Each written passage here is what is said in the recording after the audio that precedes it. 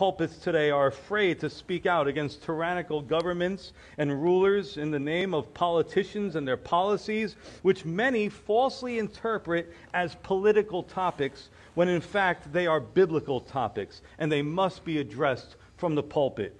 Listen, amen. Understand this.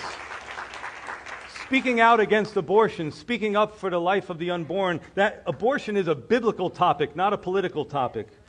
Marriage between one man and one woman is not a political topic, that is a biblical topic. Gender, that God created us in His image, in the image of God He created them, male and female He created them, is a biblical topic, not a political topic. Standing in support of Israel is biblical, not political. Government itself is biblical, it's not political. God created government.